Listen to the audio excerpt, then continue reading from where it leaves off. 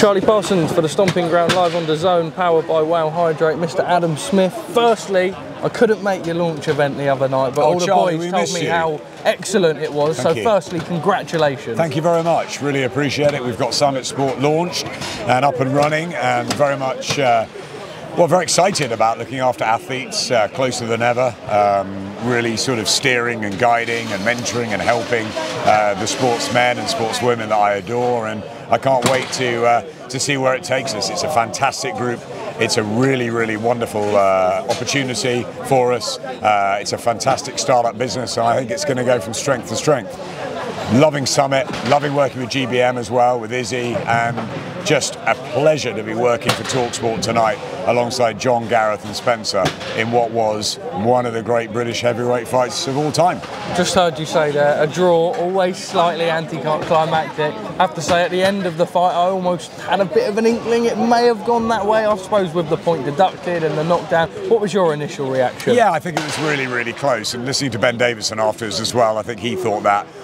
Ben Shalom was saying, you know, Frazer should have won, but look, I think Frazer was the better boxer in there. He showed the classier amateur pedigree, obviously, but Fabio was so good in his sporadic, unorthodox, weird attacks. And I mean, the stubbornness of the pair of them, their mental and physical well-being, resilience, resistance, training that had got them into that space. Neither wanted to lose, neither wanted to give an inch. It was extraordinary. It was compelling, pulsating, magnificent from start to finish. And I think both come out winners, so I don't really care about the result. I think the draw does leave a little bit of a sort of, everyone wants a definitive decision. But hey, when they've rested up, and let them rest up, because that was brutal, we can go again. And if they want to go again, quadruple their pay, Charlie, quadruple their pay. I was going to say, I said to Ben at the end, you run a rematch back, but I suppose Fabio's going to need a lot of work done. That nose was a bloody mess, but obviously we'd love to see that all over again. Yeah, I can't see that happening for many, many months, and nor should it. It was one that we'll probably all look back at in a few years down the line and think, how did they get through that? And the pair of them probably will. John Rawley mentioned on commentary, will either of them ever be the same again? You just don't know.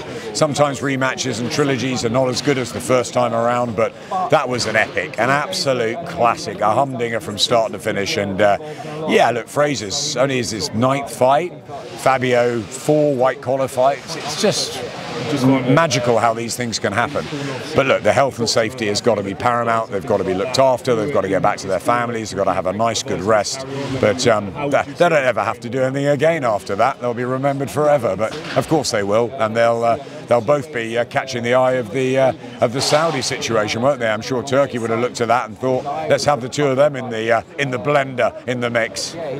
Adam Smith, always a pleasure speaking to you. I'm sure we'll keep up to date. I know you've got to head off, otherwise I'd sit here speaking to you all night. Thanks, Lovely, Charlie. thank you for speaking to us. Cheers, Charlie.